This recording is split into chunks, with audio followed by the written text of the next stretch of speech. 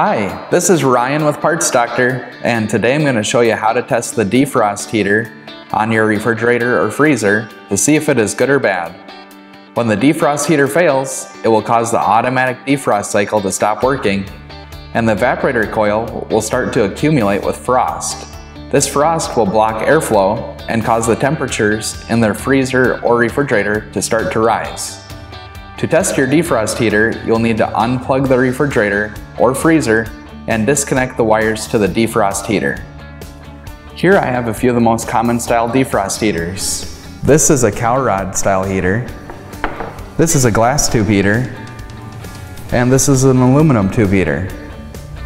All of these can be tested in the same manner. Before you can test the defrost heater, you'll need to unplug the refrigerator or freezer and disconnect the wires going to the defrost heater.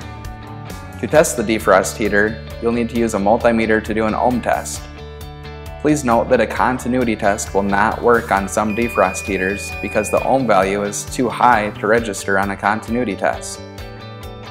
If you have an auto-ranging multimeter, then turn it to the ohm setting.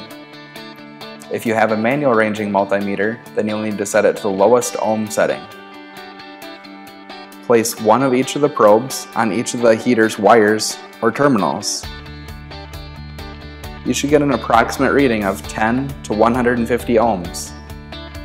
If the display on the meter does not change, or if your ohm reading is far off from that, then you have a bad heating element. If your defrost heater has a defrost thermostat wired in series like this one, you'll need to make sure the thermostat is cooled down below its closing temperature before doing the ohm test. For more information on how the defrost thermostat works, please see our video linked in the description below. Here I have two defrost heaters. By visually looking at them, you cannot tell which one is good and which one is bad. By doing an ohm test, we can easily find that this element is good and that this element is bad. If you find that you have a bad defrost heater and you need to purchase a new one, you can purchase one from our online store by clicking the link in the description below. Please subscribe to our YouTube channel for more appliance repair videos, and if you found this video helpful, please click the thumbs up button below.